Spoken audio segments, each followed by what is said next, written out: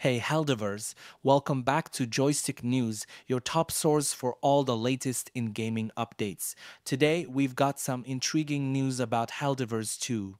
It looks like the Warlords from the original game might be making a comeback. If you're curious about what this means for the game, stay tuned. Helldivers 2 players are always on the lookout for secrets and updates, and it seems like they might have struck gold this time. A savvy Reddit user, Rejoignez, has uncovered evidence suggesting that the decommissioned warlords from the first Helldivers might be returning. What's the buzz about? Warlords Spotted. On Reddit's Helldivers subreddit, Rejoignez posted comparisons of the current enemy images with those from the original game, and the resemblance is uncanny. This has led many in the community to believe that the robotic warlords are set to make a comeback in Helldivers 2. Who are the warlords? If you're new to Helldivers, you might be wondering what the fuss is about. Warlords were powerful enemies in the original game, known for their massive health and heavy armor. They were the top of cyborg society and came equipped with a massive cannon ready to punish players. Community reactions. The community is buzzing with excitement and speculation.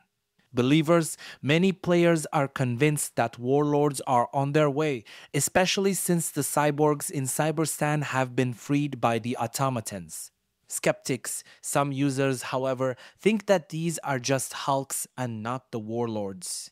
Helldivers 2's roller coaster week. It's been a week of ups and downs for Helldivers 2. Steam woes and PSN fiasco, the game faced issues with Steam and PSN, leading to review bombs. However, these issues were eventually sorted out. New content. On a positive note, a Star Wars mod is on its way, transforming the world into the Clone Wars era. A new SMG has been deployed, capable of stun-locking stalkers. Commemorative cape. To honor the recent events, the team will be releasing a commemorative cape. That's all the latest news on Helldivers 2 and the potential return of the Warlords. What do you think? Are the Warlords really making a comeback, or is it just wishful thinking? Let us know in the comments below. Don't forget to like, subscribe, and hit the notification bell for more updates.